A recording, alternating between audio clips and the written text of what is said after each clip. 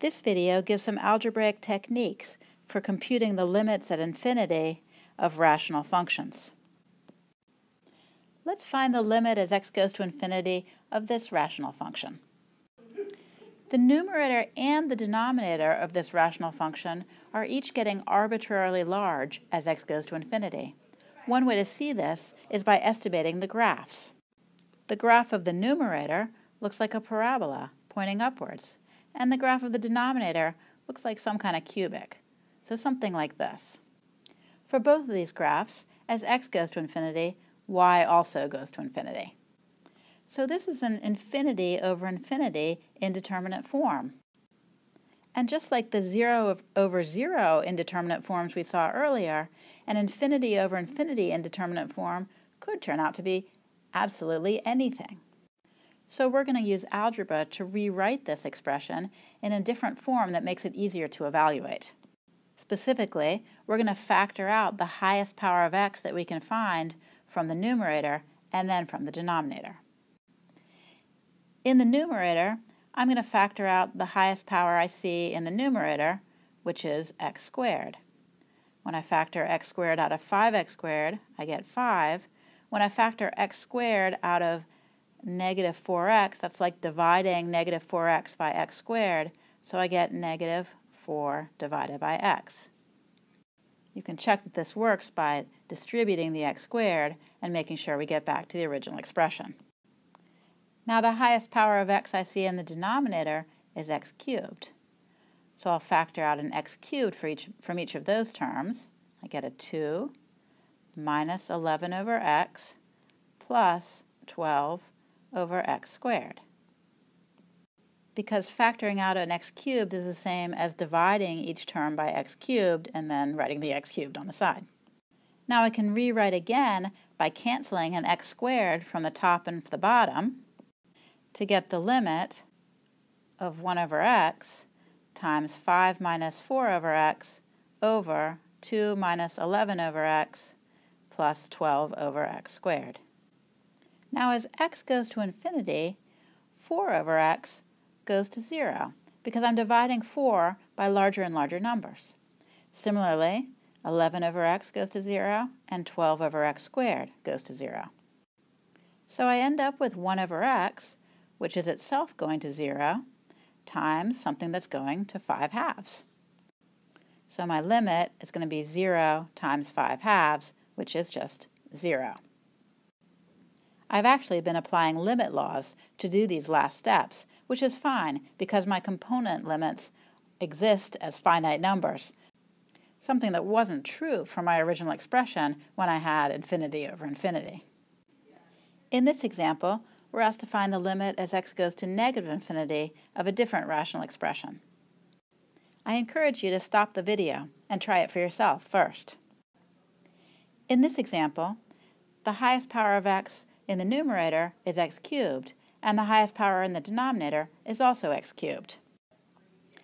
Factoring out the x cubed from the numerator, we get x cubed times 3 plus 6 over x plus 10 over x squared plus 2 over x cubed. And factoring out the x cubed from the denominator, we get x cubed times 2 plus 1 over x plus 5 over x cubed.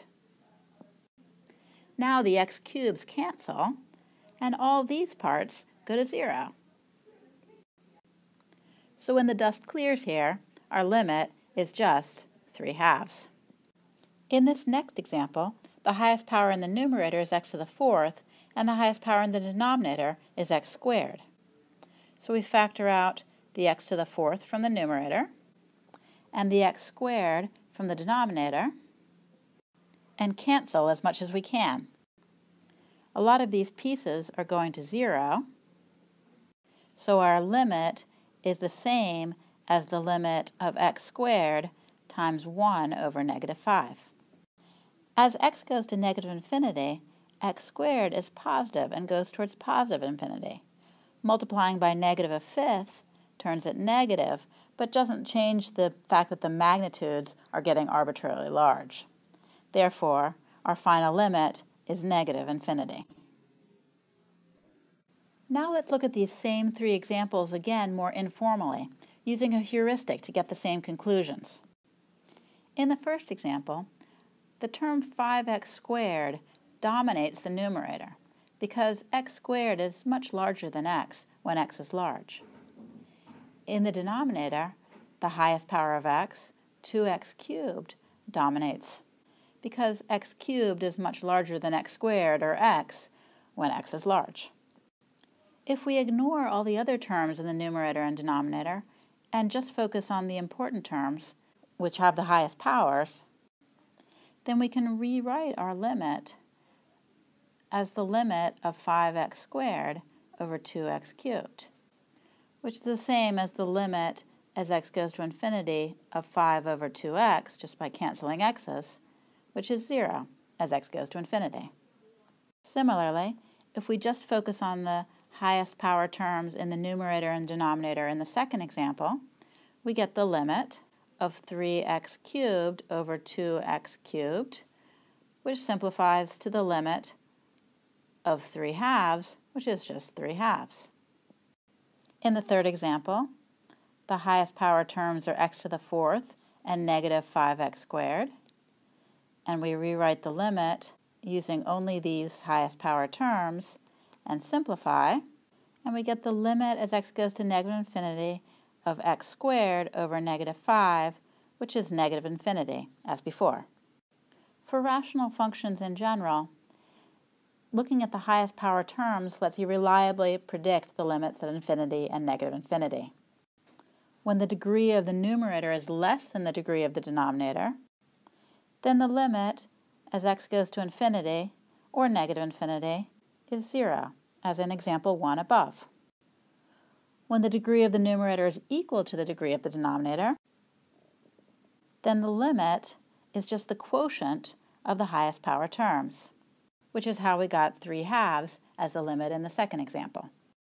And finally, if the degree of the numerator is greater than the degree of the denominator, then the limit is going to be plus or minus infinity, like it was in the third example. These shortcut rules are really handy, but it's important to also understand the technique of factoring out highest power terms, since this technique can be used more generally. This video gave two methods for computing limits at infinity of rational functions. First, there's the formal method of factoring out highest power terms and simplifying. Second, there's the informal method of looking at the degree of the numerator and the degree of the denominator and focusing on the highest power terms.